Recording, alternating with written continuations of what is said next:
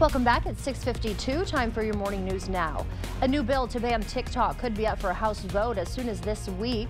This time it's tucked into a set of 4 separate bills addressing Democrats' foreign aid priorities. 3 of those bills have aid for Ukraine, Israel, and Taiwan.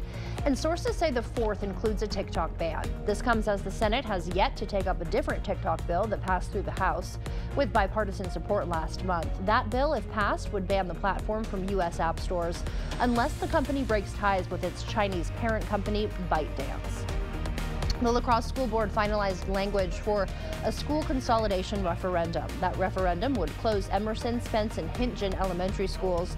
It would build a new school at the Hogan administrative site. State Road Elementary would be expanded to absorb Hintgen students. Last night, the board added phrasing to clarify Hintgen's closure, which the referendum had not previously mentioned.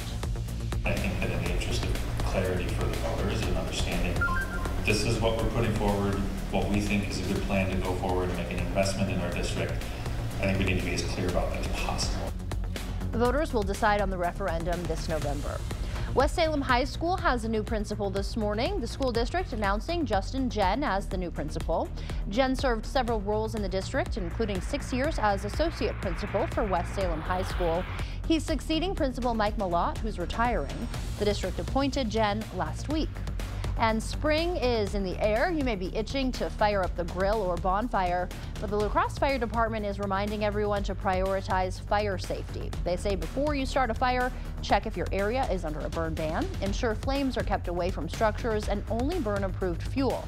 Also, keep a bucket of water or shovel nearby in case the fire gets out of control, and if it does, call the fire department immediately. Waiting to call just makes it worse. So if we get there and that fire's been put out already, we're not going to be upset about it. So don't hesitate to call us if you're at all worried that that fire's gotten out of control. The city of La Crosse is currently under a burn ban. That means no open burning is allowed. That includes charcoal grills or recreational fire pits within city limits. And as the spring turkey season opens tomorrow, hunters are adapting to mild winter conditions. Less snow and warmer temperatures mean lighter clothing and longer days in the field. The DNR notes turkeys are also impacted by the weather, spreading out more due to the lack of snow.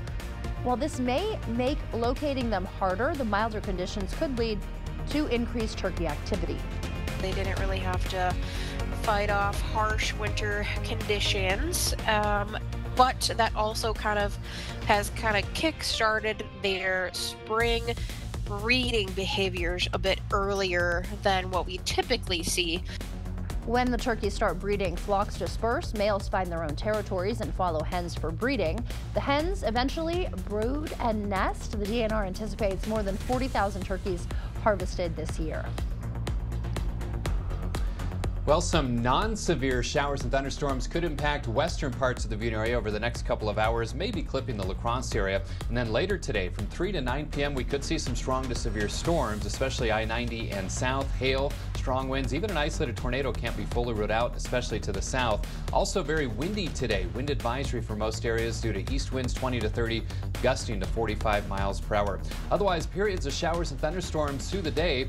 Highs in the lower to middle 60s. Still showers likely and breezy tomorrow, 60, and a chance of showers, 57 on Thursday.